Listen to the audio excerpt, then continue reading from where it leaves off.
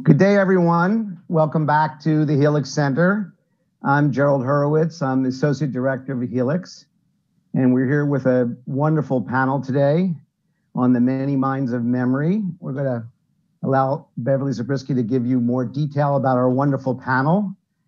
Before that, I want to mention make a few comments. First of all, I hope everyone is holding on and doing well through this pandemic. It's been a very long haul. Everyone's had to adapt to it, including us here at the Helix Center, including these Zoom roundtables. But we do what we can, right? And we're getting through this. I want to mention that we have a few additional roundtables coming up. We're anticipating on February 20th, we're going to have a talk on populism. And then sometime in March, date to be determined, a talk on placebo-nocebo response. There may be yet an additional one on stress later into the spring. So that's it for now. I'll hand it over to Beverly Zabriskie. Welcome. I was just saying that this is our second Zoom Helix program. We're not sitting in a circle with each other. We're not bouncing off each other's chemistry in the same way at all. But we have a particularly wonderful, lively, creative, and deep group of presenters today for whom I'm very grateful that they were able to change the date from last March 14th, which was the cusp of COVID, to today. So I want to express my appreciation to all of you. We have physicians, neurologists, an artist, dog cognition researcher, author, and if you, after the program, look at their biographies, you will see an extraordinarily varied and deep list of accomplishments, so that we don't take up the whole program talking about them rather than hearing from them. I've asked each of them to go around and tell us, just say what your profession is, and maybe your title, and what you most want to be remembered for professionally.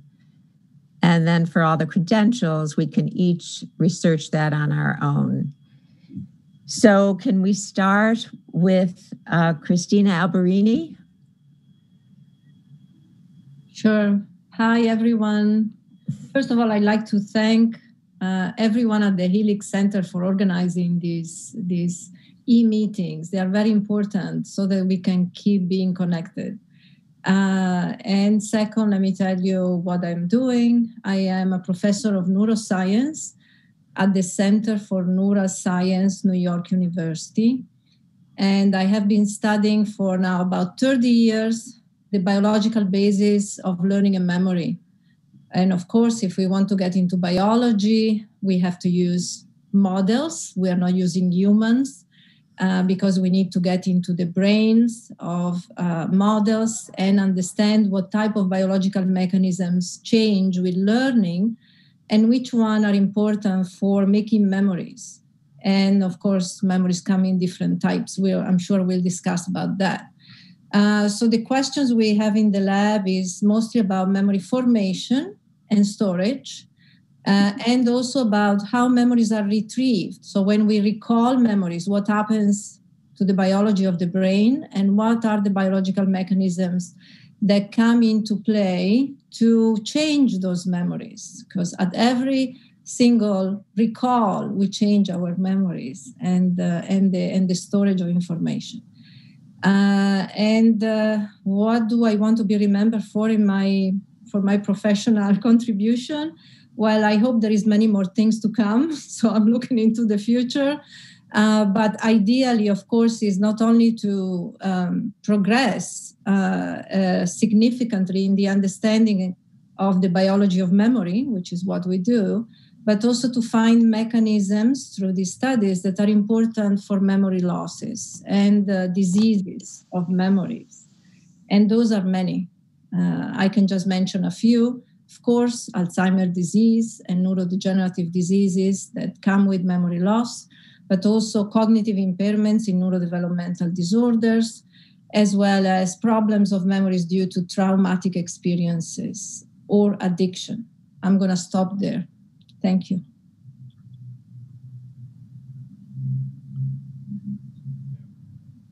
You're on mute, Beverly. We can't hear you.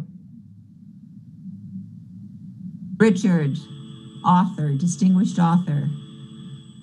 Well, hello, everybody, and thanks to the Helix organization. I'm not a dog recognition expert, although the first half of my career, maybe I was, in that I was a publisher and editor and recognizing the dogs and the successes as part of my job.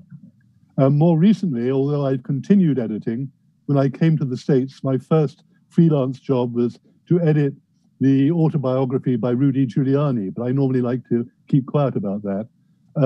I've written 4 published books since coming to the States. I've also contributed to a book more recently, The Presence of the Past, Essays on Memory, for the Academica Press. In terms of what I'd be most pleased to be remembered for, I suppose it's a book that I've got coming out in June, which is called The History Makers, which looks at people who have influenced our ideas, shaped our ideas of the past, from Herodotus to the TV age. So I'm very much here with the hat of a historian, but with a particular interest in how memory works, which of course has had a large part to play in the writing of history. Thank you very much, Richard. And then the neurologist, Gayatri Devi, who is also the author of Spectrums of Hope about the aging brain. Gayatri. Thanks for having me, Beverly. I'm a neurologist. I'm director of Park Avenue Neurology, and I'm a clinical professor of neurology at Downstate Medical Center in Brooklyn. I've been a cognitive neurologist for 26 years now. I can't believe it's been that long. And love my job. And what I'd like to be remembered for is 2 things. One, that Alzheimer's disease is a spectrum disorder, and it is informed very much by the brain that the person brings to the illness. Your strengths and weaknesses inform how you develop it, how you manifest it, and how you respond to treatment. So it's very different, for example, from kidney disease, where the same kidney condition means the same thing in multiple people, whereas Alzheimer's in one person is a private Alzheimer's and very different from Alzheimer's in another person. And the same thing with mild cognitive impairment or memory problems, that they vary and are very, very private to each person's brain. And the second thing I'd like to be remembered for is the systematizing of menopause-related cognitive loss. Women going through menopause have cognitive loss, which can mimic that of early Alzheimer's. And when it's not recognized and treated as such, and unfortunately in neurology, we don't actually get a menopausal or a history of anything related to the uterus from women as a rule. That systematization, I'm very proud of. We just published that in the Journal of the American College of Obstetrics and Gynecology. So thank you very much for having me. And thank you for being here.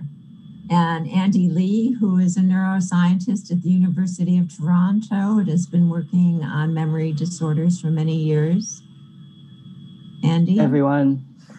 Thank you for the organizers for inviting me. It's a real privilege to be here and to be a part of this panel. So as Beverly just said, I'm based in Toronto at the University of Toronto. I'm out at the Scarborough campus, and I'm a cognitive neuroscientist. So my lab is interested in how a group of structures in the brain, probably the most familiar one to a lot of people is the hippocampus, how that's involved in memory processing. So we do a lot of brain imaging, MRI scanning. We look at patients with amnesia, and our particular interests are how memory interacts with other things. So perception being one, decision-making. And if there's one thing maybe I would like to be remembered by, I think that was Beverly asked us this earlier, and I was thinking, what do I want to be remembered by? And I wasn't quite sure. But I think maybe I'm not ambitious enough, but if in 10, 20 years, at least one thing that we've discovered has actually contributed to our understanding of how the brain actually processes like time in memory or visual items in memory, and gives us a little bit of understanding into why patients like Alzheimer's disease patients have memory problems, I'd be happy. So that's my answer to that question. That is quite ambitious, Andy. And we have an author and a researcher and professor at Barnard College at the Dog Cognition Lab. And I think her last book has really marked this particular era, as far as I see from the people that I'm in contact with, which is Our Dogs, Ourselves, A Story of a Singular Bond. Alexandra, thank you for being here. Thanks, Beverly, and thank you to the Helix Center. I'm pleased to be with you all here. As Beverly said, I'm a teacher at Barnard College, and I'm a senior research fellow there, and I head the Dog Cognition Lab. So I'm a cognitive scientist studying non-human animal mind, and the dog is my non-human of interest. And I've written widely on dog mind and the dog-human bond. I think I'd like to be remembered for bringing our attention back to imagining the Umwelt, the worldview, the perspective of non-human others, I think. And I don't know if I have fully imagined the worldview of others, but maybe by the end of my life, that can be an accomplishment I look back on. For now, it's just bringing people's attention to the perspectives of others and remembering that there is a perspective that is different from the human perspective. Thank you so much, Alexandra. And it reminds me that at the temple, the healing temple of Asclepius, if a person had a dream, a patient who went there and had a dream of a dog, it was considered a very positive prognosis. So I sort of work out of that template myself these days. And then we have a lady that I met at the last Chinese Lunar New Year, Sesto Winchester, who is an artist, an activist artist, a journalist, a broadcaster, and she will tell you some of the projects that she has created. Thank you, Beverly, and the Helix Center for hosting this discussion. I think this discussion sort of came out of the talk that we had at that dinner, where we were talking about if history is the collective memory of a nation, then what happens if you're consistently missing from that story or you're constantly vilified in it? So, what happens to your present and how does it affect your future? So I used to be at NPR, which deals with the history of the moment. But I think my husband writes history and looks at history at a longer range. And I think that perspective is important. And because I'm married to him, I've been given the opportunity to look at a slice of history through a perspective and a lens that is often not shared, and that's the Japanese American or Asian American history. And if you look at that, America can look very, very different, and so can freedom, the idea of freedoms. So my project that I would like to be remembered for is, it's called Freedom from Fear Yellow Bowl Project. I'm a conceptual artist, although I use ceramics. It's really about history and about identity, time, memory. So I took 120 yellow tea bowls that I hand pinched, and I took them to all 10 U.S. concentration camps that was in the United States in the 1940s, and I photographed them. And because of that, they've sort of been invited to different places. I have to say, not many people like this story, and there's been a pushback on it, but I really thank this panel for giving me a platform. Thank you.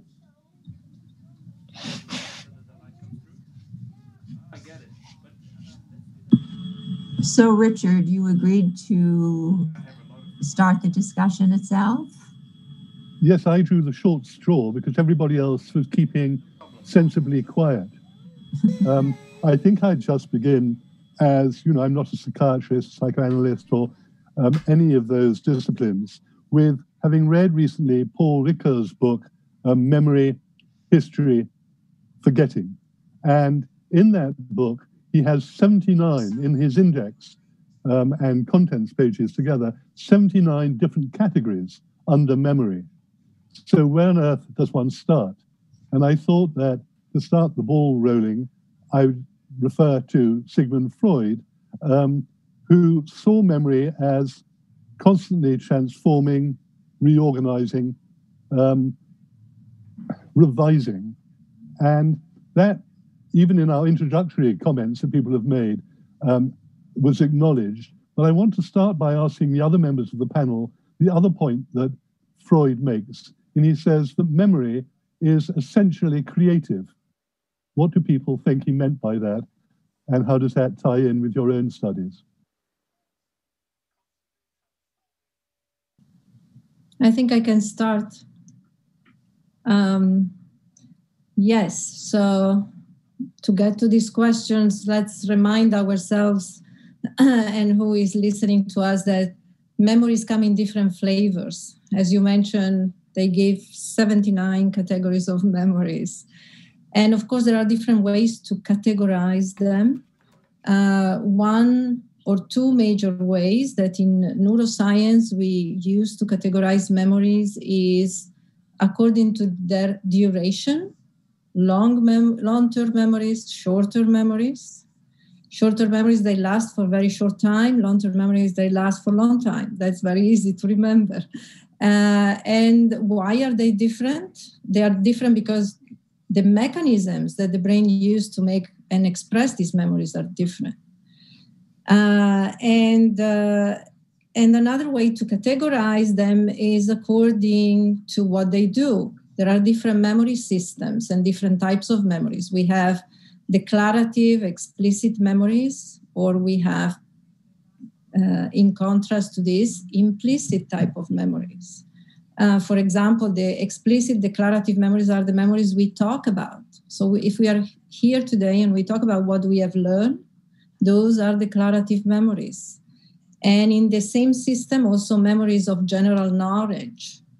If I say city, you all know what I mean by that concept.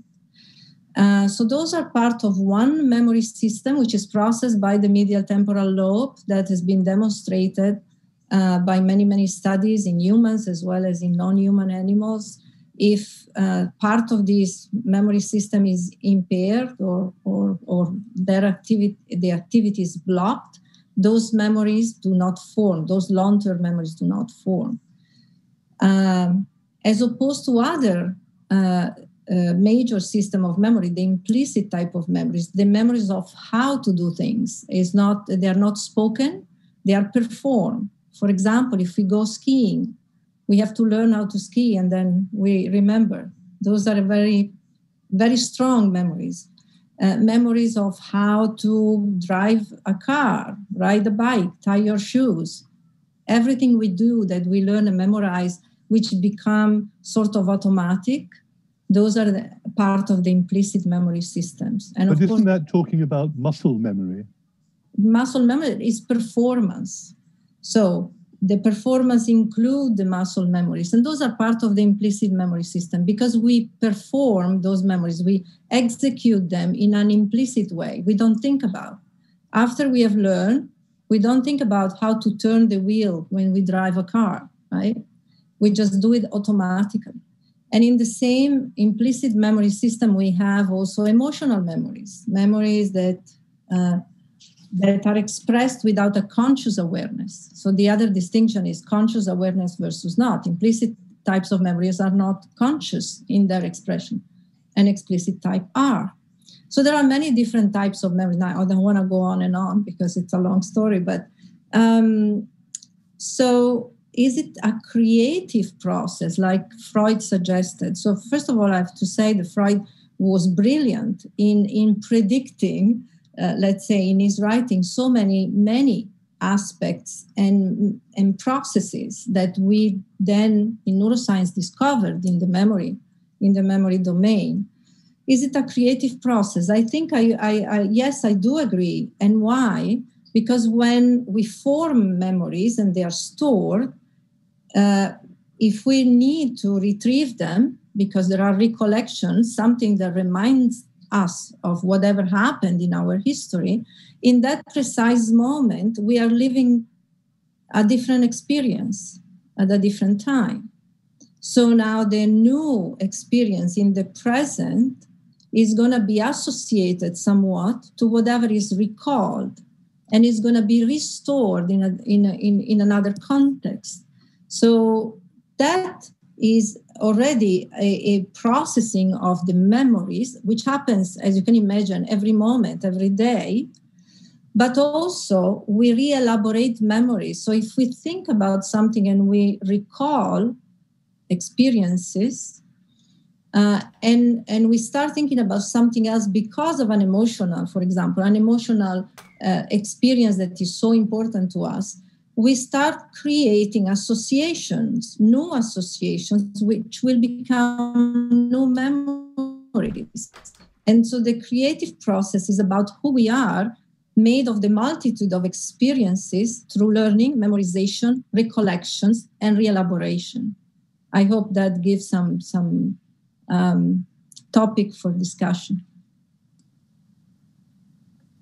I might complement that by answering, Richard, your question in a slightly different way. I mean, when I think of whether memory is a creative process, to which I also assent, I think that my interpretation is to say that memories are not necessarily veridical. In other words, they're not necessarily representative of the world that's out there because they are interpreted through the subjective self. And it really puts to the point whether, if we could view everyone's memories, other humans or non-humans, whether we would recognize them. In other words, whether they are even understandable or kind of interpretable or translatable by others, right? And so to me, that's very generative way to begin this conversation, and thinking, as Christina said, not only about the re-encoding and the changing of memory that happens with remembering, but also about the very creativity of memory to begin with, that it is an interpretation of a moment or a scene or a fact or an experience, and says something is incorporated with the self, which might be impossibly subjective.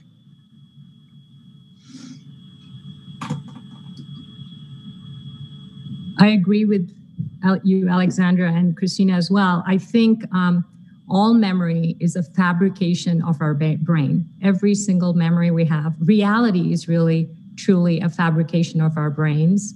And it's an individual reality, which is not necessarily parallel to the reality of someone right next to you, because it's always filtered through your experience, through your neural networks, through your interpretations, and through your editing of what you see. So not only are you going to have alteration and distortion of memory as you recall, but you also have a true editing and distilling of memory as you lay it down. So there's a tremendous amount of editing that goes on in both the laying down of memory, what you choose to attend to, how you choose to store it, what you choose to link it to, whether or not it's real. Again, all reality is a fabrication of our individual brains. And then how you choose to reproduce it, which is always going to be different from one person to the next. Even if you agree on the generalities, the details are going to be different because each of us chooses to remember something different. So Freud was absolutely correct in terms of how he formulated memory. Susudo. Hello. Yes. Hello? Yeah. Yes. Go ahead. Let's go. Yes, that's good. I have to say that I think there's a difference between personal memory and collective, national memory, like history. And I think one of the battles that we're having in America right now is for the story and the history of America. And basically, there is a narrative that starts with Columbus, and there's George Washington, and Adams, and Jefferson, and then it goes to Lincoln, and then FDR, and then we're at today. And in that story, the history of the original people that were here is missing. For example, there was a survey about 5 years ago. I think they found out that 40% of Americans believe that no Native Americans are alive today and that they are extinct like dinosaurs. And, if you read our newspapers and our history books, you sort of believe that they're actually very much alive. A lot of them were put on reservations. They've moved into cities to survive, and they're still there. And the other story that never gets out, it's usually race is a big issue today. And the reason why race is often only seen in a white and black dichotomy is because the whole history of non-white laws is never talked about in our history books. And the not white laws were all determined in our court of law, and they came out after the Civil War. So it was determined in 1870, which was an update of the original naturalization law of 1790, which said that only white people can become a citizen, was changed in 1870 to include Africans and persons of African descent. So after that, there's been law after law after law, which people who were not African but who were deemed not white had to go to court because they were excluded from citizenship, from practicing law, from marrying other people, they couldn't even testify against white people. Chinese could not testify against white people. And then all Asian people were banned from the United States in 1924, which was actually the first year that Native Americans were allowed to naturalize. So there's this whole history that's missing. So, is that a creative process? Maybe it is. Creative doesn't always mean good, right? Yeah, right. We tend to think creative means good, but it doesn't have to be. It can be creative in an evil way, right? It's almost your thoughts. To me, it's almost like what Setsuko was saying. It's almost a destructive process. In that we can create memories, but we can also, one of the big questions that people ask is, can we actually remove memories? So unpleasant memories, can we remove them for our own benefit? And unfortunately, maybe what you're describing is a sense of that there's injustice happening. And so people choose not to talk about it. And so if we don't reinforce that type of information, and it's the same with our own memories, if we don't reinforce and rehearse some of our memories, then those memories weaken over time, and we forget about them. And what we tend to, we can often choose what we want to remember. So there's a lot of work out there where people say, can we suppress certain memories? Can we enhance certain memories? And so the ones that give us the joy, the ones that we think other people will enjoy listening to, the ones which are politically correct, for example, those are the ones that people like to talk about a lot. And so those are the memories that are strengthened, and those are the ones that propagate. And unfortunately, memories or events that you describe of, unfortunately, those are the ones that get destroyed and not talked about as much. And I think that raises the issue very often of whose memory is it? Does one have one's own memory? Does one have parents' memories, ancestral memories? Whose memory do we think is what we are recalling and registering and being imprinted by? Richard? Of course, one can have one's memory impaired, but I think the whole question of what is forgetting is another issue. But I'd like also to introduce this idea, which comes to me from having read Jonathan Fuhr's book, Moonwalking with Einstein, when he talks about the power of memory. And in our introductions, people talked about failures of memory or where the memory faculty is hurt. But he says, well, not only did the ancient Greeks have a god of memory because they thought it was so important, but we know whether it's from chess players or lorry drivers playing air chess, or even taxi drivers who you probably know in London have to take a particular test. They have to learn all the places and all the streets in the city. And it's been tested or shown that taxi drivers have expanded brains through having trained their facility in this way. But when they give up their career as taxi drivers, that expansion shrinks again. And it raises the question of, to what extent can we build up our powers of memory? If we've got people like taxi drivers or chess players improving their memory, or conjurers indeed, what can we do to make the memory faculty of our brains more powerful and be able to do more with them? So Richard, so you actually doesn't take much effort to change your brain at a physical level. You can practice violin for 2 days and change the amount of your brain. You can physically demonstrate more area of your brain devoted to that practice. One thing I wanted to mention, which you brought up and wanted to emphasize, is we all tend to prize memory, including the ancient Greeks, but forgetting is just as important for remembering. And to be able to forget and to be able to normally forget is important for learning. I mean, if we didn't forget to crawl, and we're willing to, then we wouldn't have learned to walk. If we didn't forget our first love, it would be hard to fall in love again. So forgetting is if we didn't forget to babble, it would be harder to learn to. So it's important to understand. And there's this whole emphasis in modern society of having to remember and memory being equated with intelligence, and kind of to the detriment of the importance of forgetting. So I'd like to be a proponent of that. Forgetting is very good for us and important for our brain.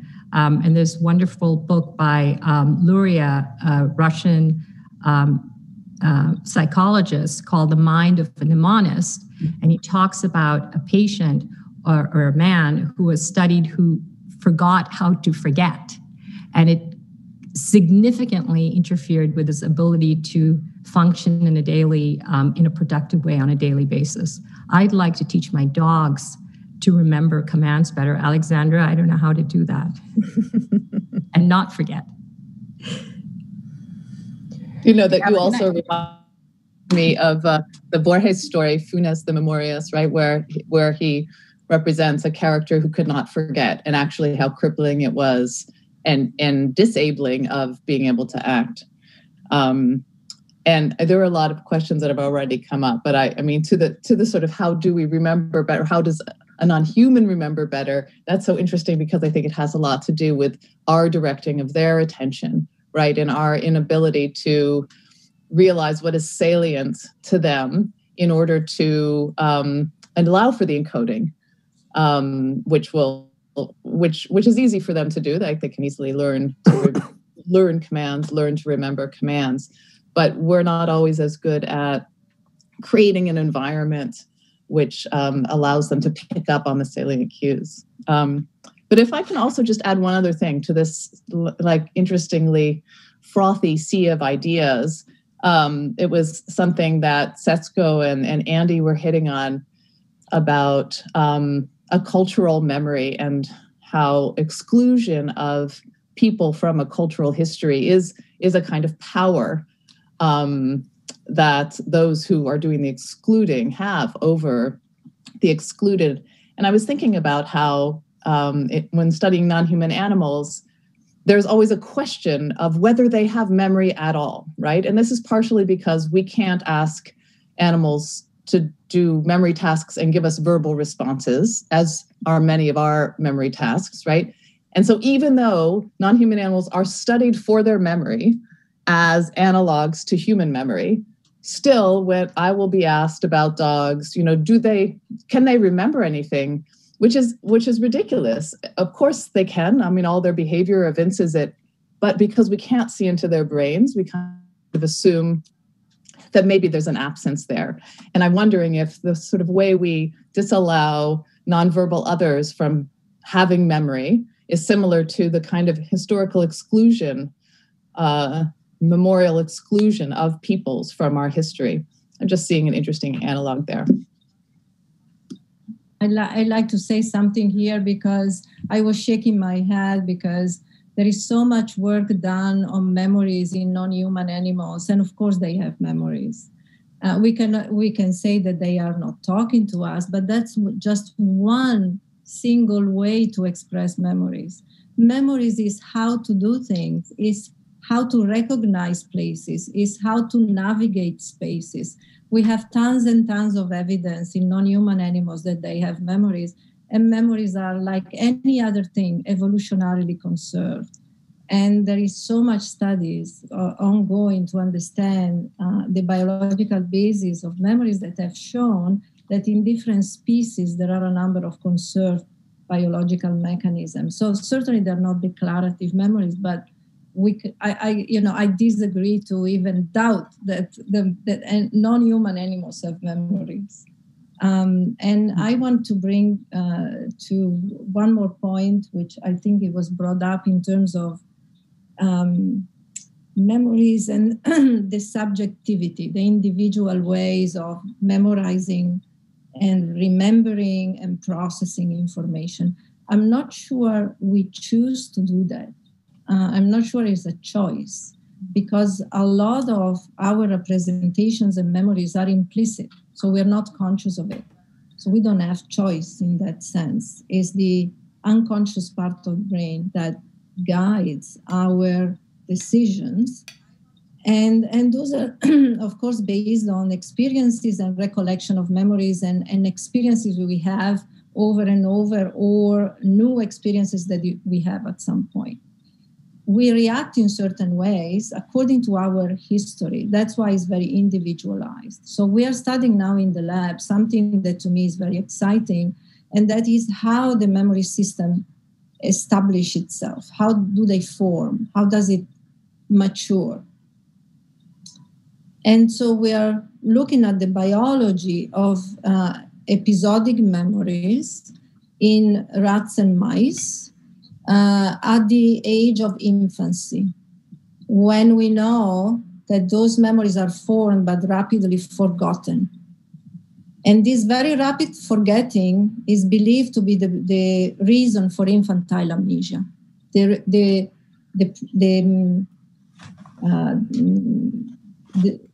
process, I don't know how to call it, the phenomenon by which as adults, we do not recall experiences of the first, let's say, 3 years of life. And Freud gave the first explanation of infantile amnesia. We don't think it now is in agreement with what we see. So, but now we are studying the biology of these memories formed in the first few days, corresponding to the first few years of life in humans, and found that there is, in fact, the very conserved, evolutionarily conserved, rapid forgetting. The animals learn and they forget very rapidly compared to later ages. And when we look at the biology, we found that the biology is very interesting and unique, different than the other ages. They use mechanism of so-called critical periods. Those are temporal windows in life in which the brain is particularly responsive to experience. And with these responses, it matures the functions. So let's say the visual system that has been studied a lot in the critical periods. We are born, we don't see the way we see in adulthood. And through seeing, through the function of seeing, so all the stimulus that go in through the eyes and the brain, those shapes the brain to the point that when he's matured, he's able to function like in adulthood. So we find the similar mechanisms in our experiments of episodic learning and memories. So what this tells us is that during this temporal window, we better have the best stimuli and experiences to mature our abilities to learn and remember. And we tested and found that it is the type of experience that matures the function. In other words, if they are exposed to one type of experience, they mature the ability to memorize like adults that domain of experiences, but not other types that are processed by the same system. So Christina, could I ask, can one will oneself to forget? Can what? Can one will oneself to forget? Decide to forget? Can one make oneself forget? Well, I'm sure if you start saying, I'm going to change my attention and not pay attention to whatever you want to exclude, over time, that will lead to more forgetting than if you don't do that. But that is one single, it's a small, what do I want to say? It's a small part of the memories compared to all the memories we have. The memories we have is the expression of the experiences, and our brain is molded according to the experiences we have. And during these critical periods, what we see is key for the development of the function. Richard, I just wanted to say something to Richard for a moment. In Ovid's Metamorphosis, the ability to forget is really described. You're meant to drink of the river of Lethe. And that was a major part of the whole Orphic experience of creative transformation. And so all of those metamorphoses, all those transformations depended in Ovid on that ability to forget. So I think that that's been part of our sort of more reflective experience of memory in the brain. Now that's a good pickup. There's an actual book by David Reef called In Praise of Forgetting. Yes. And he makes the point that remembering is a barrier to reconciliation, whether it's between nations, between couples, or whatever, which is why that part of memory is so important. Yes, and with patients, you often get that someone cannot forgive, and then they get to an age where they forget, and then there's reconciliation. Actually, one of the happiest, one of the keys to happiness I found in older patients is the ability to forgive, to truly forgive and forget. Yeah. And the one other point I wanted to make for Richard's question was that forgetting is almost an unconscious, incessant, constant process. As we're listening right now, there are so many things that we're forgetting. I'm forgetting the way the light falls in the room. I forget the number of, the colors on the screen, et cetera. So it's an incessant, constant process. Unlearning is a little bit more conscious. So to decide can I just is a little different. Yeah. Can I just join in about, I want to say the idea of forgetting. I mean, they say that if you cannot forget the pain of childbirth, you would probably never have another child again. And so forgetting is part of the process of living, And as for forgiving, I think part of the problem of memory and forgetting or forgiving is that you can't forgive unless you knew in the first place. And what happens if your nation is constantly telling you that whatever you think you remember didn't happen, which happened to me a lot at NPR, where I was told that, the four freedoms and, injustice and doesn't happen in America because, we had 4 freedoms in America. And I just wrote an opinion piece in my local paper, the Berkshire Eagle. You might want to take a look at that. But there were a lot of people who were excluded from those 4 freedoms.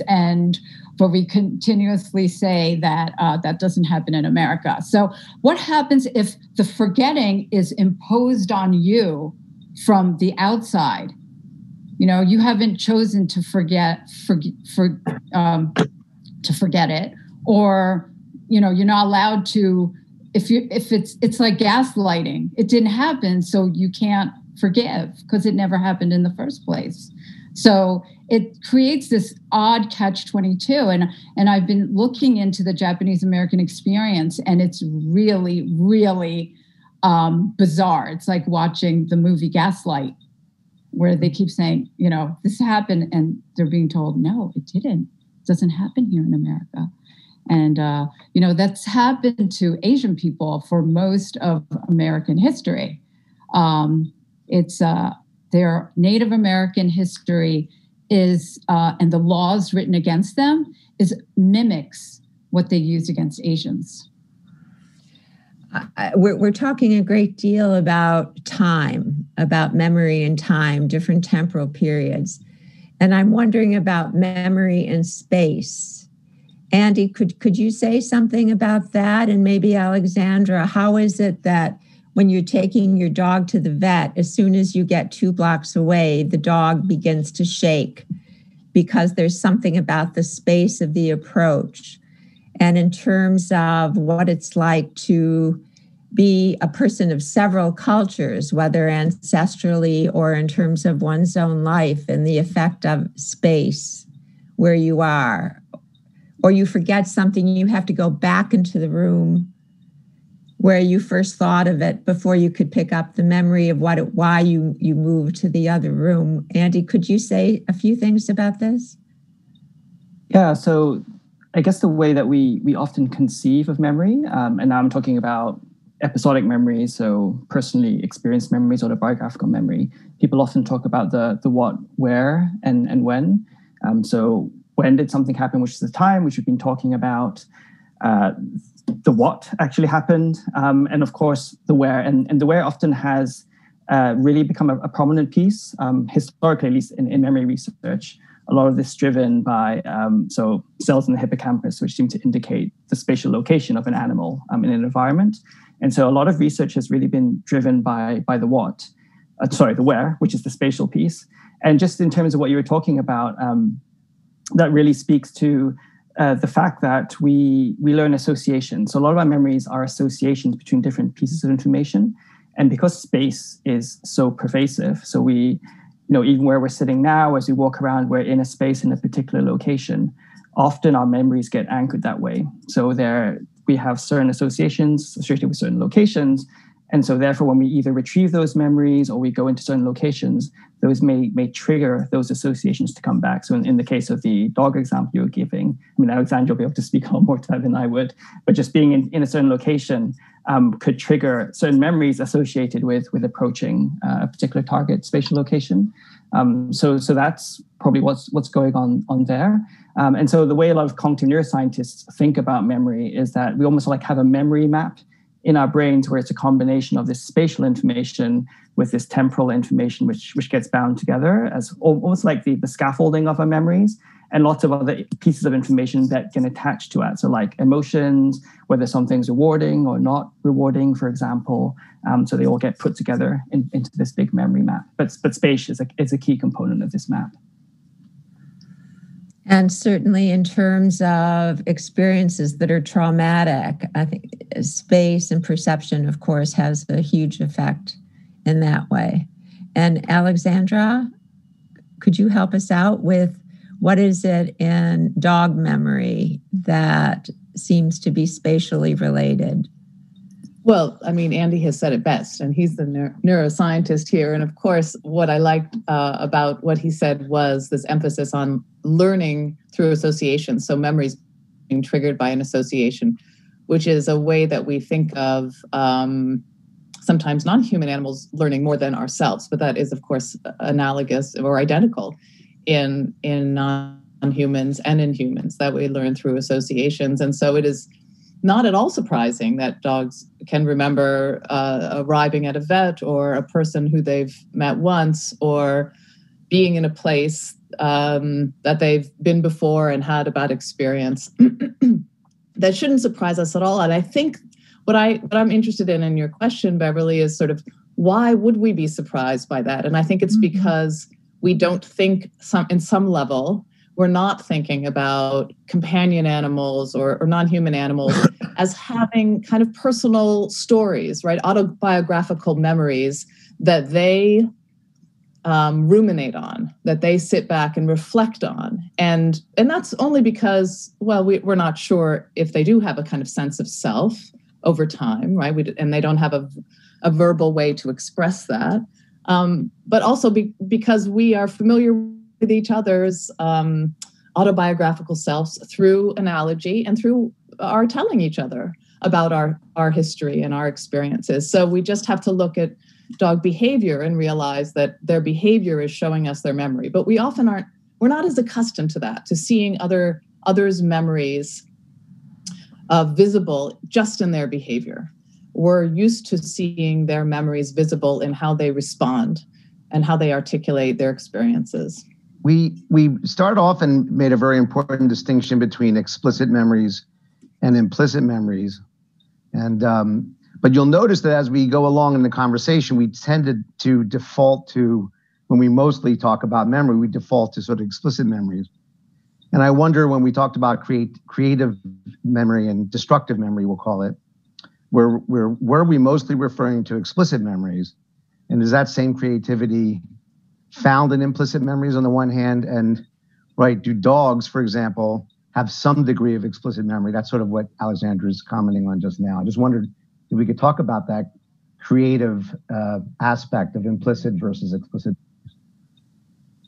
Well, Socrates, when people started to write things down, was disgusted, because he said, if you memorize things, take things into yourself as a memory, you experience them more deeply than when you see it on a tablet or whatever.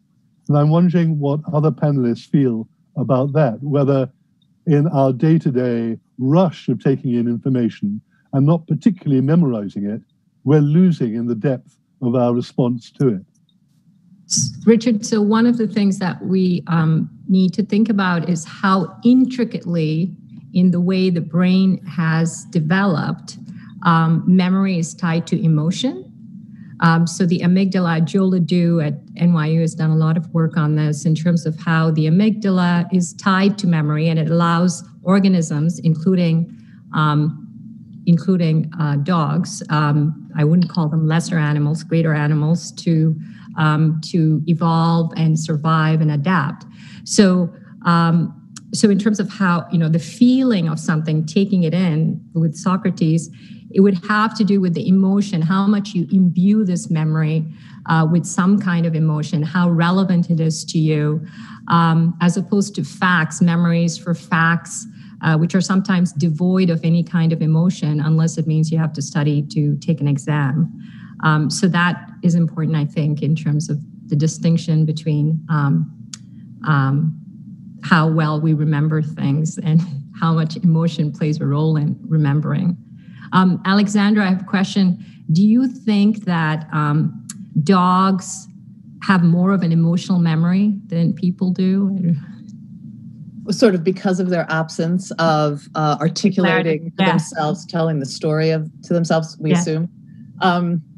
I have to be agnostic about that, I think. I think that what I would imagine is more of the dog's experience is a kind of fuller fleshed perceptual memory. In other words, in modalities that maybe don't always occur to us as part of memory formation. So, for instance, olfaction, right? Where, of course, olfaction is a big driver of learned associations, and we all can talk about that Proustian moment, right? Or a moment from childhood, an early memory that is invoked by a scent that you encounter again. But that's actually fairly rare. We're not daily creating olfactory olfactorily primed memories.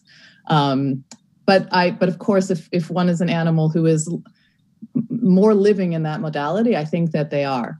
And so insofar as olfaction is actually closely tied to emotions, perhaps so.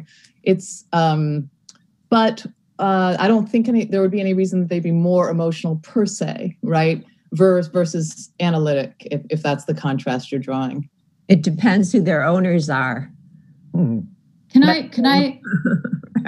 Yeah, I would like to, please. I would like to ask something that was triggered by what Gayatri said about emotion. She at first said that you, in terms of your first romance, that you forget that in order to be able to have other romances. Now, what is it you forget? You still may remember the name of the person. You may recognize the person in the street. You may remember some of the places you went out together to. But what you don't have is the emotions that you had at the time. So and you mentioned emotional memory. So how do we understand emotional memory versus what is more cognitive memory? The other thing I wanted to ask, and this has been on my mind for a few years and I haven't been able to understand it for myself sufficiently, is what Christina mentioned about experience.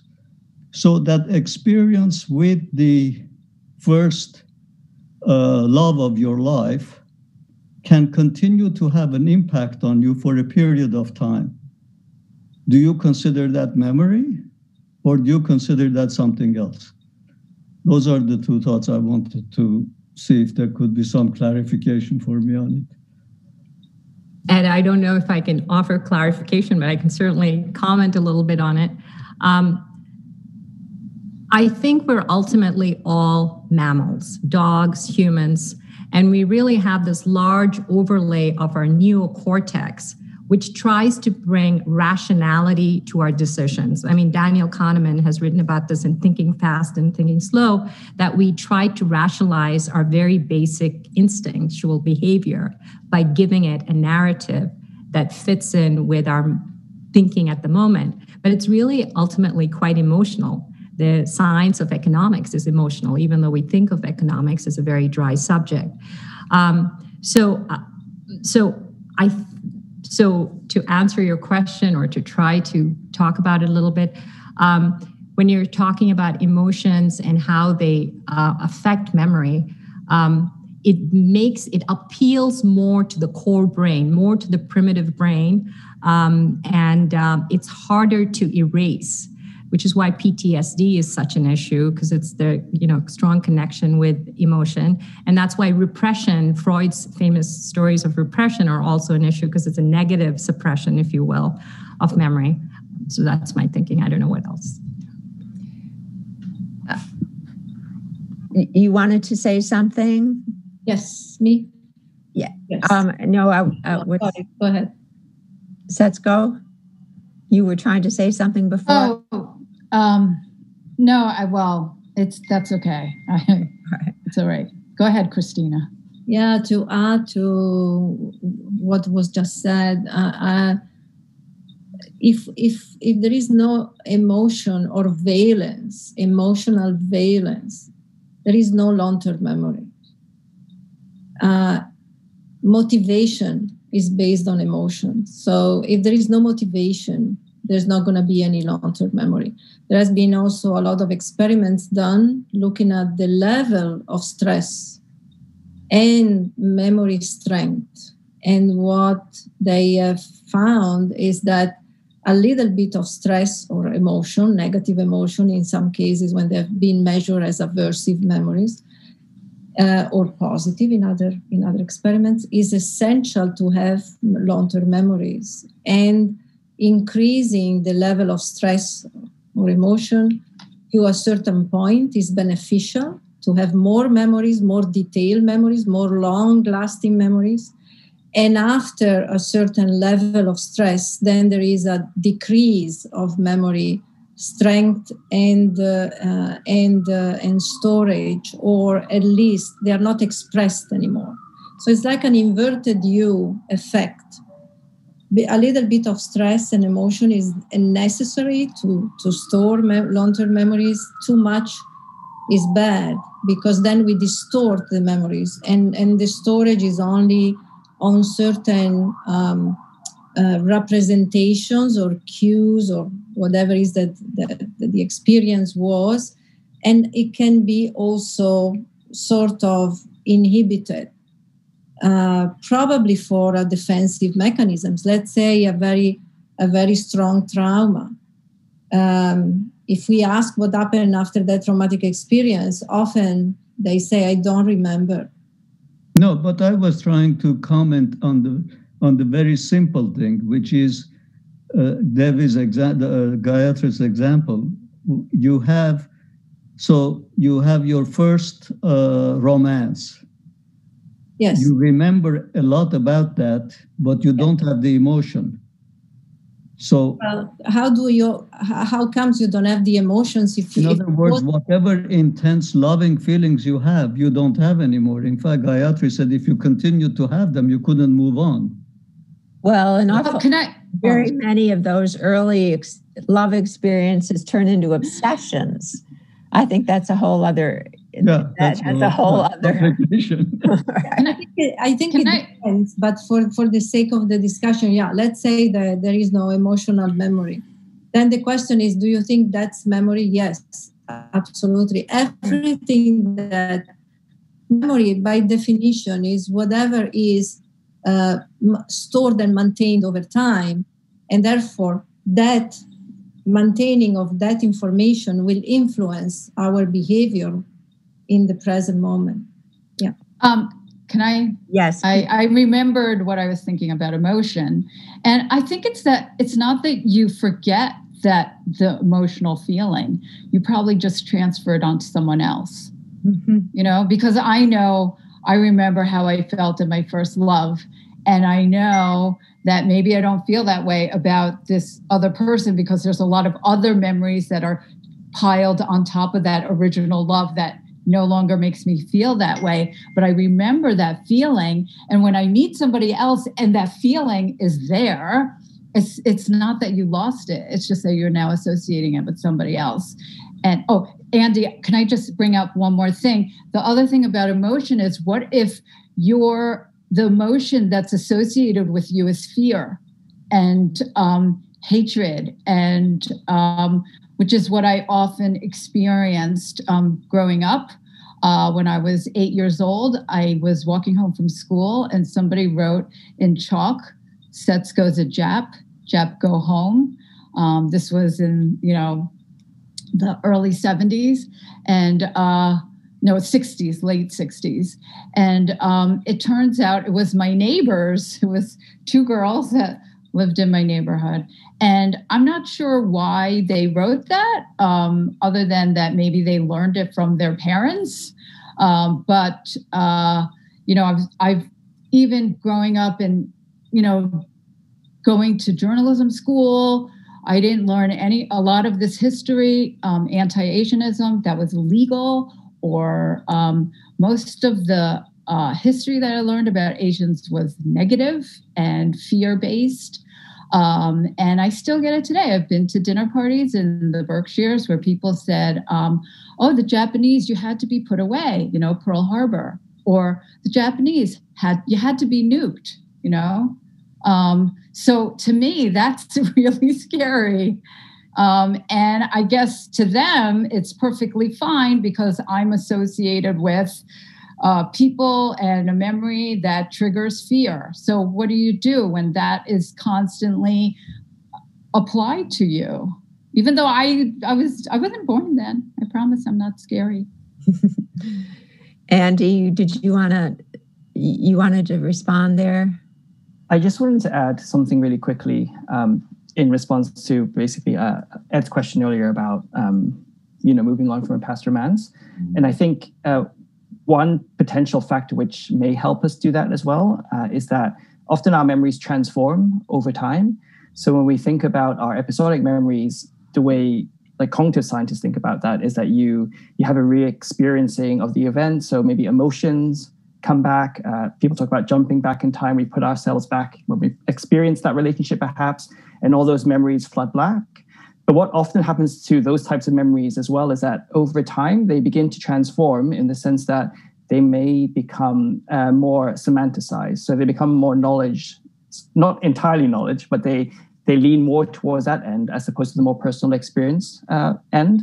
And I guess the extreme of that would be if you see a photograph of your childhood and someone asks you about it. Sometimes you can actually remember experiencing it, but sometimes you just remember, oh yeah, that was my birthday party. I was 5 and I got a great present. But it's unclear whether you actually experienced that yourself, or is that someone telling you that that's what happened and that became your memory. Right. And so there's that distinction between like a factual memory versus a personal experience memory. And perhaps maybe that's what happens with, some of the relationships way past, is that over time they transform a little bit. We detach from them slightly personally.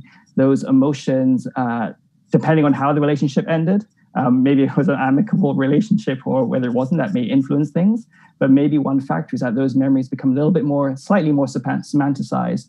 And those emotions that were attached with it, we don't re-experience them again. And so that then allows us to put that relationship in the past and move on to a new one. No, I'm sure that's true. One remembers a memory. It's like remembering the photocopy rather than the real thing.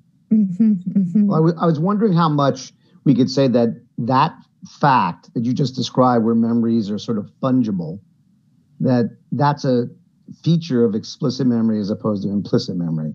I'm trying to tease that out here.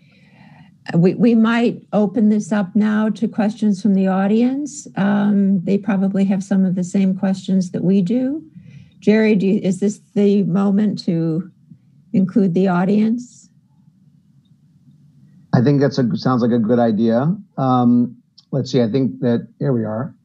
I think Alex has some questions. Yeah. I have the questions collected. Just want to thank everyone who's viewing through Zoom and on YouTube. Thank you for the comments and questions. So I've recorded them as we've gone through the Zoom.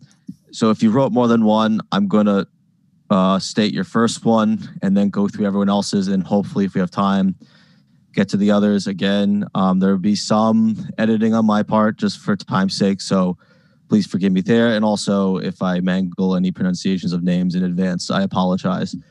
Okay, so the first one was from S. Mason Dambrot, and they asked, are you familiar with research showing applying metformin to a type 1 diabetic this delays the oncoming of Alzheimer's?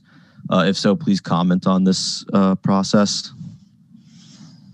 So I'll just briefly mention that there's a lot of research now on insulin resistance and various risk factors for developing dementia, and metformin and drugs like that are helpful in this area.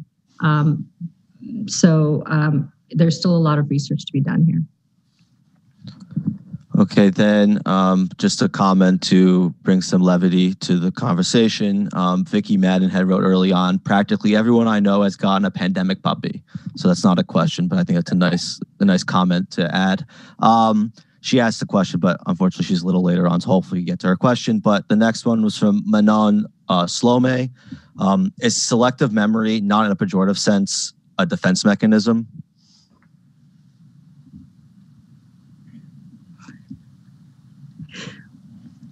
I would say the analysts in our audience are best to take this, no? Well, I think in a way we've already addressed it, that in order to keep going, we tend to take in what we think we can handle in the moment. And one of the very compelling aspects in this pandemic period is how many suppressed memories have come forth now. I think there's something about the isolation. There's something about the amount of empathy we feel for others that is somehow, it's enough of a hothouse experience that what we didn't think about before because we had to keep going is now emerging and coming up. I don't know if others are having that experience as well. And yes, I was saying to Alexander earlier that I've never seen a period of time where so many people became so dependent on the unconditional affection of their pets, in part because it's so difficult for people to be together in such an intense way that it's almost as if the dogs become some kind of mediator in the situation. Oh yeah, I think that's exactly right. They're a symbol of a time before and the ease of dealing with others, and they have become the others, the social presence, right? Who are near and we can touch. I think it's also interesting to remember that they are also dogs who are experiencing this time for themselves. But new puppies are not experiencing a pandemic. They don't know it's an unusual time, right? So their memory of this time, this is the ordinary life for them. And I think that will be an interesting dissonance, unfortunately, if we kind of unquarantine and we assume that they are adjusted and ready to live life by themselves, for instance. But the question about selective memory goes back to the fact that one's brain, the memory part of one's brain, is constantly transforming and reorganizing, and goes back to what one of us was saying earlier about the experience of childbirth. I don't think, for what I can put together, that women forget childbirth, but they relegate it for the health of their life in the present and the future.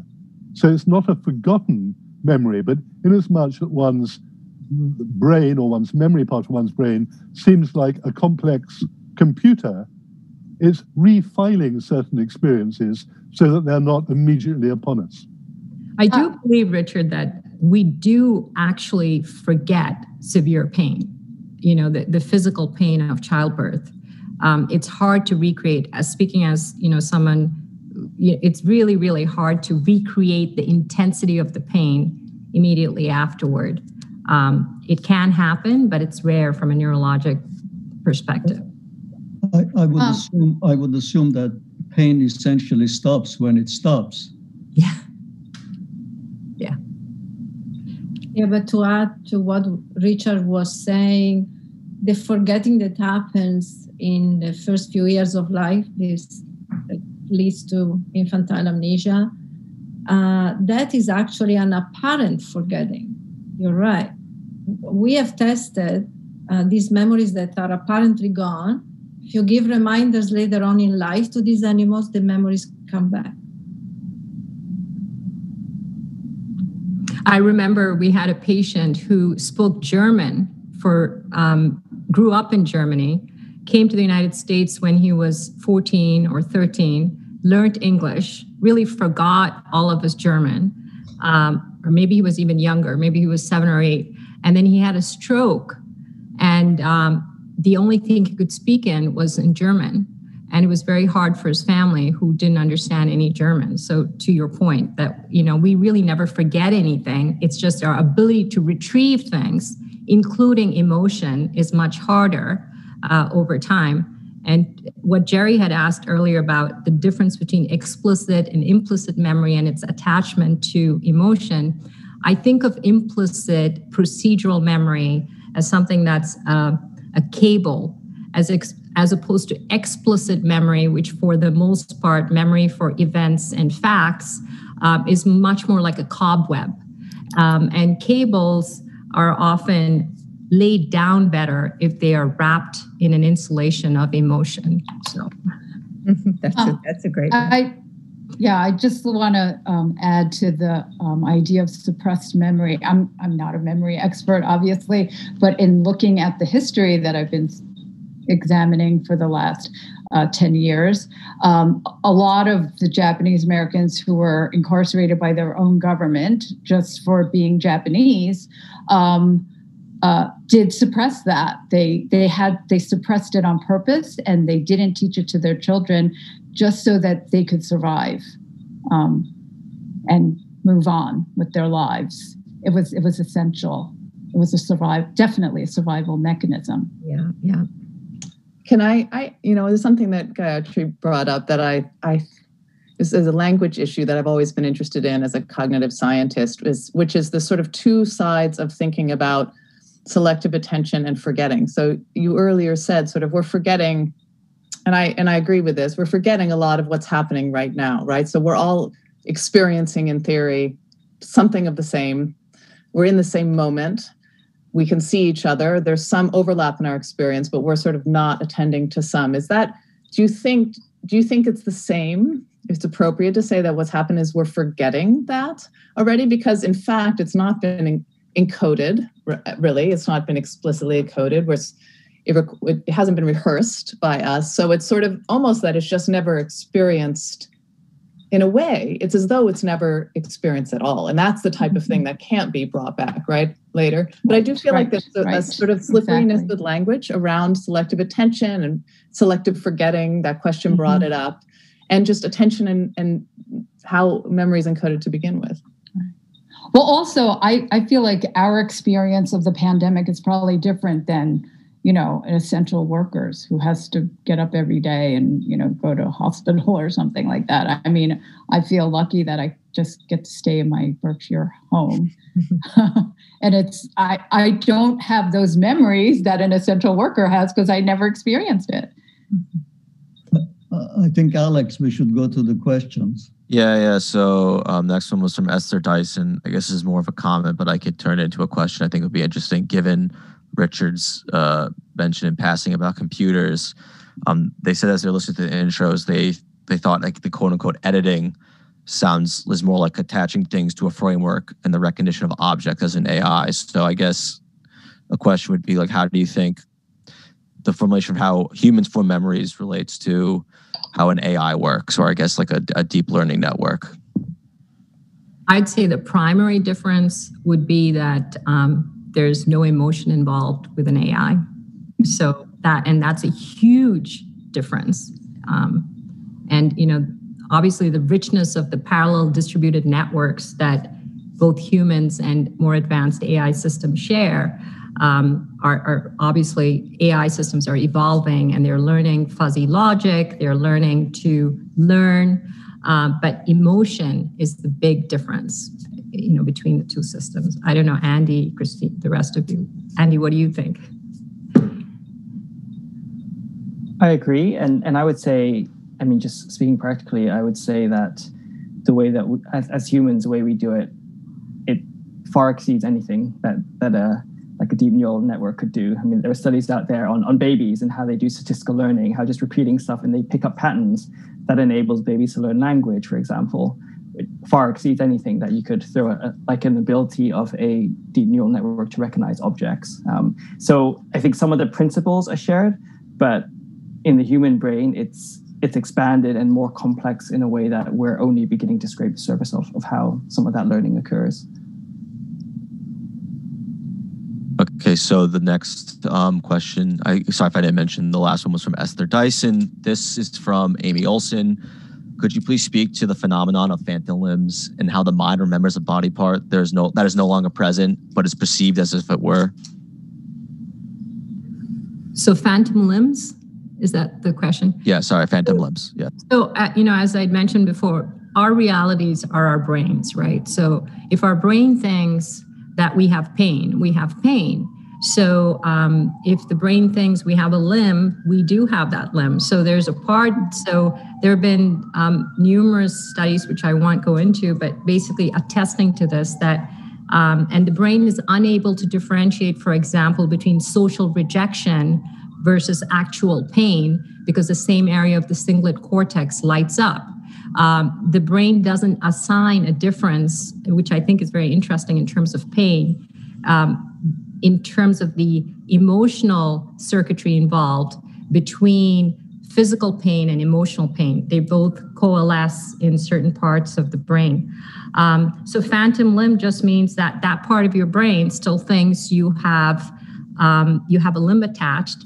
And that's why chronic pain is such an interesting condition to treat, because even when the nascent event is no longer, it's gone, the brain can elaborate on the pain and make it as large or as winnowed down as it chooses to.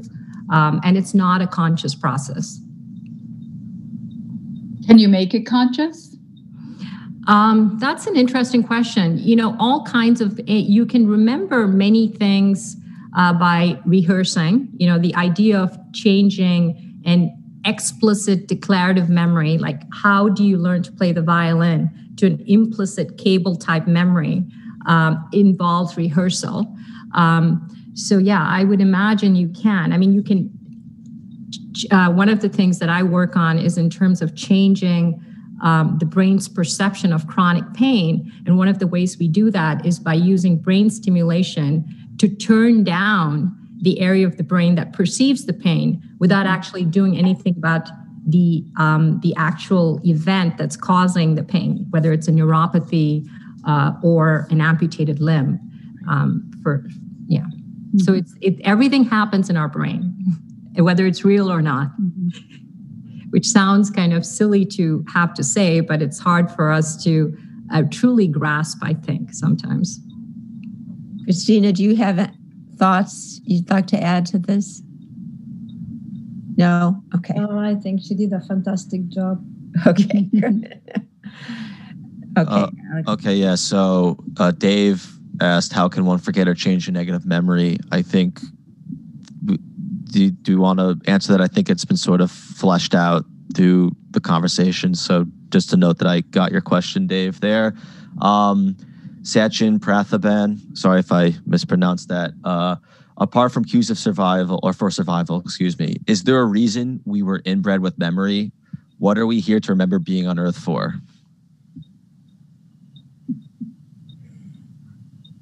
I'm not sure I understood the question. What's the reason to have memories? Yeah, what's the biological necessity for memory? The biological reason is to survive. But if we in addition, they want to know in addition to survival. So besides survival, is there any other reason? Well, consciousness. Gerald Edmond called consciousness the remembered present. Suggesting that we're experiencing, reflecting, and remembering all at once. And that's what consciousness is. Right. If you ask the question, what's it for? It looks to me like the only sort of obvious answer would be for survival. It may do other things other than promote survival. And I think that's what makes it a lot of fun. Obviously, we don't remember. Or not fun, as the case may be. But isn't memory like, does a rock have a memory? So maybe, because we're animals, we've evolved differently. A rock doesn't have to cross the road. And if you didn't have exactly. memory... but, of course, the one thing that remains are all the arguments about where consciousness comes from, which we still haven't resolved. Mm-hmm. Andy, do you have thoughts you'd like to insert here? Not in particular. I would say that the survival is the main piece. Yeah. Okay. So next one is from Vicky Madden. They were curious about dream remembrance. So they said, is the reason why they potentially forget memories, or the way that they retain memories, is that they have to tell it to themselves and put it to language right away. And if they don't, they'll forget it. So how does one go about remembering a dream?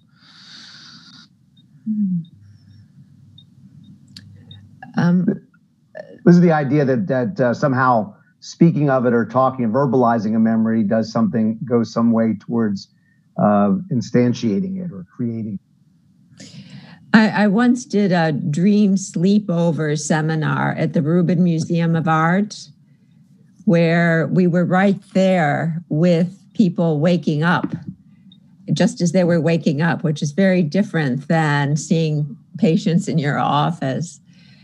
And they would report the dream while they were waking up. And then the next morning, we would have a group and everyone would discuss or report their dream. The content in every case was exactly the same. What changed was the linear time sequence. So that when the person was waking up, they said, this happened, but before that, this happened, before that, this happened. And then when they told the dream in the morning, it was like a linear narrative. That was very interesting. So I think, some of what seems so ridiculous in dream memory is actually because we're changing the time we're looking at it from the waking time sequence. So I think if you accept that where there's an anomaly, then there's more of a tendency to be open to your dreams and to record them, remember them. Yeah. If I could just share a story. My husband loves trains. He's a train fanatic. And he made us watch this documentary about the bullet train in Japan. And supposedly, since its invention and inception, it has had, I think, only one death accident, and which is pretty remarkable considering Japan has the most earthquakes of any nation in the world. And they said that one of the things that they do, and I've seen this on local trains in Japan, where the conductor points at something and then he says something, and then it's like the point, and there's something with verbalizing and pointing that they do. And we kept looking like, who is he talking to? Because he didn't have earphones, he didn't have anything. And it turns out that it's a memory aid. And now they use it at hospitals with prescriptions. They make you look at the name, you say it out loud, and then you point again. And it improved the accuracy by, I don't know how many fold. So us reading it, looking at it, and then verbalizing it actually does something to the memory process. Yeah. So I wanted to just say something really interesting, and I never knew this, and I don't know if you ever experienced this, but I had a graduate student who is now in medical school, and he grew up in Japan, and he came to the United States when he was in his 20s, and he had trouble. He had to unlearn the difference between L and R. He actually had a lot of trouble pronouncing. Well, there is no, in Japan. It was just, I thought that was so interesting. In Japan, there is no R or an L. There's only in between. There's a ra, ri, ru, re, ro. It's not an L and it's not an R.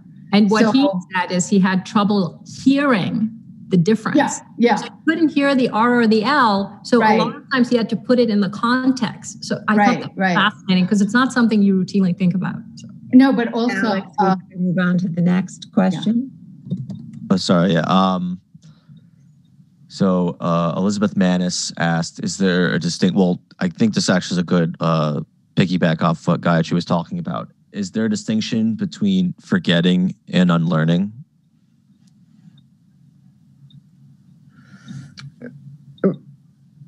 Richard, do you have a sense of that as a historian? Again, going back to willfulness, or rather the exercise of one's will. There was a British officer in the early to mid 19th century who was going through a section of Europe, and he was saying to them, well, he said to one man, can you remember Napoleon? And the man said, yes, he was well over 6 foot tall with long blonde hair. And anyway, what he wanted to remember was a conquering general looking like a Viking god. So he unconsciously created this image, which had nothing to do with fact, except the fact of what he thought a conquering officer should look like. So to that extent, one can unconsciously will a memory. Interesting, yeah. And Oliver Sacks talks about reciting to members of the family various events in their shared past, and the family saying, but you weren't there. And it's the same process. They'd have liked to have been. Might we also say that forgetting is a larger category and unlearning, to the degree it's a separate thing, it's a subset of all forgetting? Does that sound reasonable? Yeah, sounds good. Unlearning means that we have learned something and then we unlearn. Yeah. Forgetting is part of many processes. One of the things, you'll remember the famous line in Death of a Salesman, when the wife says, attention must be paid. And one of the aspects of learning and unlearning is paying attention. We've all seen on Andy's wall, above the television set and the bookcases, a number of telephones. But did we pay attention to the fact that he has 4 telephones out of reach in his living room? No, but I saw the gorilla walk by. I don't know if the rest of you saw that gorilla. All right. So maybe it's the gorilla in the room, not the elephant in the room. Well, I think we've come to the end of our time. Well, can we get 1 or 2 more questions, or you? If you would like to. Yeah, I think I could pick sort of 2. So apologies to the others, but I think there's sort of 2 that could be, I think, interesting. So one was from Robert Mazziati. You wrote a long thing, but I think I can understand what he's saying. It's probably best answered by Christina. He was sort of curious about the physiological process of explicit memory recall. And what he's referring to, I'm pretty sure, is like structural changes with protein. So I think what he's alluding to is with LTP, a long-term potentiation causing protein fold changes. And I think he was curious whether such protein fold changes are what leads to recall, right? So that the certain position of the protein over time is what leads to recall. I'm assuming also I've had some experience in neuroscience research myself in my master's. So I've read this before, so I think that's what he's referring to. Yeah. Yes, I'm going to give a brief answer because it could be a lot of discussion about recall. It could be another topic for another Helix meeting. We don't know anything about the mechanisms of recall. It's very difficult to study because it's an instantaneous. It's a moment that happens, and studying the biology of that is going to be the next frontier, I'm sure. But it has not been as easy to approach as encoding in new memories and long-term memory consolidation and storage information. So recall is a major question. I would not equate this with LTP. First, long-term potentiation is the equivalent, is believed or is suggested to be the equivalent of long-term memory, long-term potentiation. Or memories formation, let's say, but not recall. There are studies, of course, that can reactivate the electrophysiological measurements. But again, relating that to recall of memories is a big jump, as you can imagine. One electrophysiological measurement is a monodimensional understanding compared to the complexity of the brain. So that's my own. Oh no, I apologize. When I was referring to LTP, I was mostly not in terms of recall, but it's, as you talked about, it's what to me creates the network and the system from which the memory sort of first builds upon through synaptic pruning and what have you, and obviously LTD, a long-term depression in the cerebellum. But yeah, that's a whole other discussion for another day. And then I get okay. This is a good light one, I think, because and it's a good one to end it off. This person, it was Trudy Levine asked, "How is it when you do a cross puzzle? If you leave it and come back, you'll then remember the words that you couldn't remember before, but it comes like this without thinking about it." The computer warming up.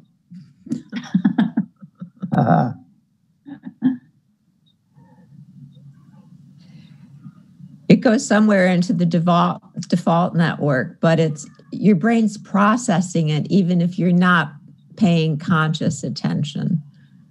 It's like coming up with an answer to a problem that you had at night. You wake up and you know the answer in the morning. And I think it's the same sort of thing. And not so much a memory issue, I would think, but it relates also to getting offline not having your brain occupied with something else, so that it has an opportunity to sort of reconfigure itself and perhaps come out with an answer. Of course, it doesn't always work, but there is this idea that either sleeping on it or taking a break, doing something else can improve performance. Well, I'd like to thank everyone so much for your wonderful contributions. There's so much that hasn't been said, but I think we've all learned. We've all, I hope, recorded, and I hope many of us will remember much of what was said, but it was all terribly important, and I thank you so much for participating. And thank you, Beverly, for organizing it and moderating. Yes, and I wish you all very well as we proceed to manage. Next year in person. Thank you. So goodbye, everyone who's come. Thank you for being with us. Thank you, everyone. All right. Thank you. Thank you. Thank you. Take care. Bye-bye. Bye. Bye.